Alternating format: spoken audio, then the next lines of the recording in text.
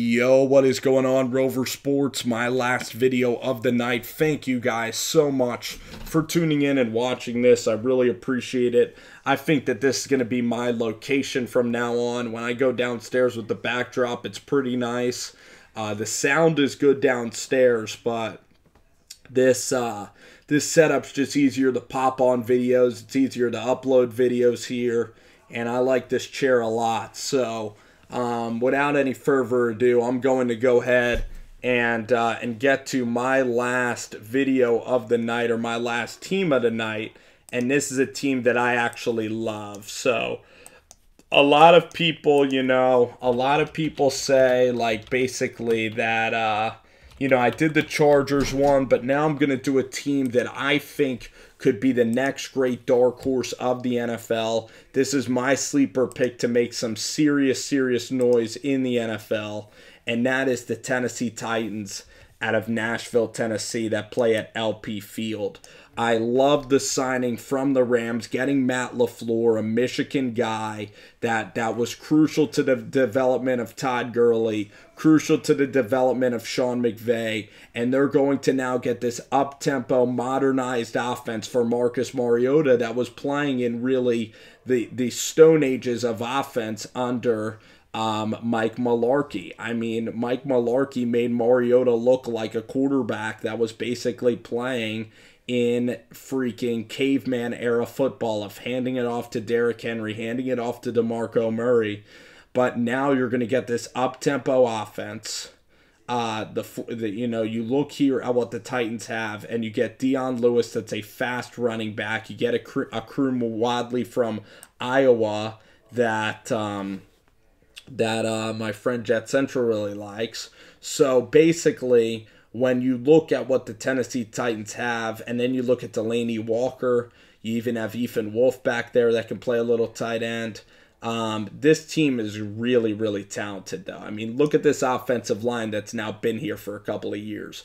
Ben Jones, Jack Conklin from Michigan State, who I absolutely love. Taylor Lewan, one of the best left tackles in the NFL.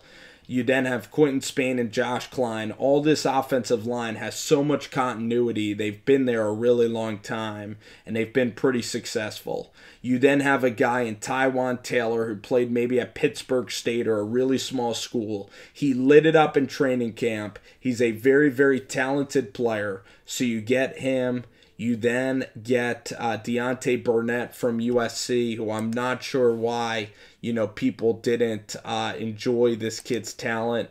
I think the kid could be a sleeper. But then coming back, and who's going to be fully healthy, you now have Corey Davis and Rashard Matthews, but I believe Corey Davis is going to be your breakout player for the Tennessee Titans. I think Corey Davis can be a top 10 wide receiver in this NFL. He's going to be a guy in fantasy that I'm going to snag in like the 10th or 11th round, and he's going to be he's absolutely capable of being a wide receiver one. Like, you drafted him number 5 overall out of Western Michigan. He has a body like Terrell Owens, and just because he battled injury, like, people forget about the talents of Corey Davis.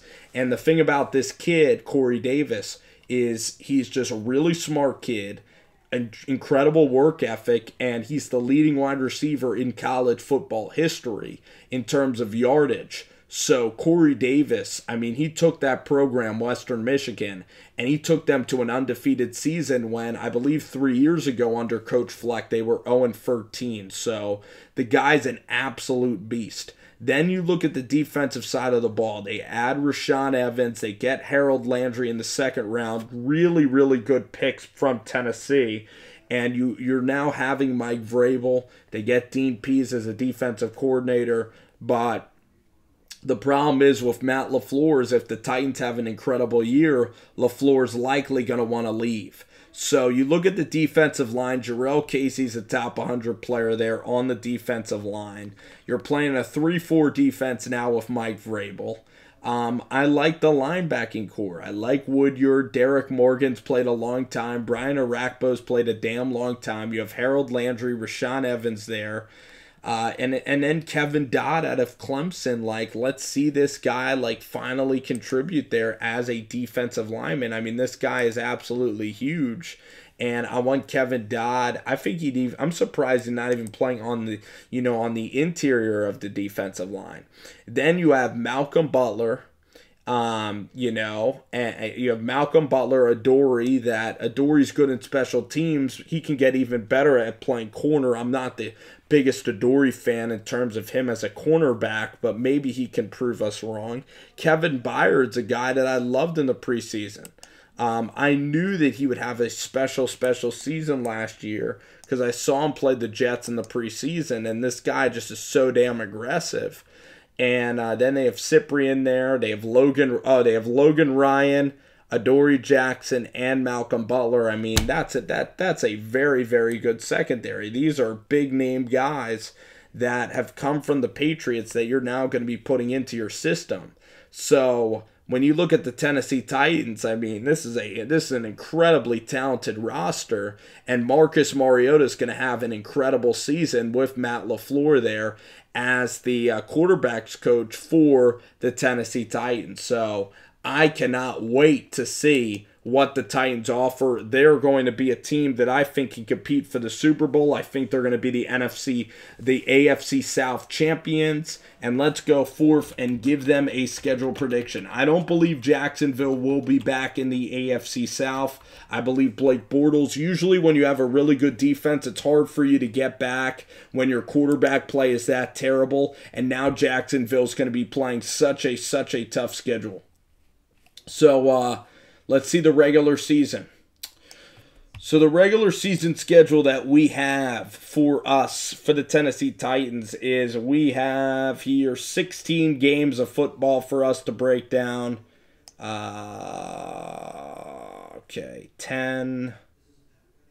and 6. Okay, so the first game we got Miami. That's going to be a game, 1 o'clock Eastern time. For some reason, the home games are in light blue. So we get the Dolphins on the road. All right, the Dolphins are on the road. That's a dead win. You got to win that game in Miami, get the season started off right. I believe it's a win. It's a win you got to have almost versus Ryan Tannehill and versus a team in the Dolphins that I think is going to be one of the worst teams in the NFL. Then you come home, huge divisional game versus the Houston Texans and Deshaun Watson. It's great that the game is at home. I believe you win that game at home. You then go to Jacksonville on the road. Jacksonville fans and UCF Jaguar, they're going to be there, and they think that Tennessee Titans, they think that they're going to go out and just crush the Tennessee Titans. It isn't going to happen. The Titans last year went to Jacksonville and absolutely mauled the absolutely mauled the Jacksonville Jaguars. They're going to get after Blake Bortles, Harold Landry, the guys that they've acquired off the edge, where they're going to have to get a little bit of a pass rush there when you look at the Tennessee Titans because, Daquan Jones, you're going to have some of these guys get in and really establish a pass rush, but I believe the Titans beat Jacksonville, go to 3-0.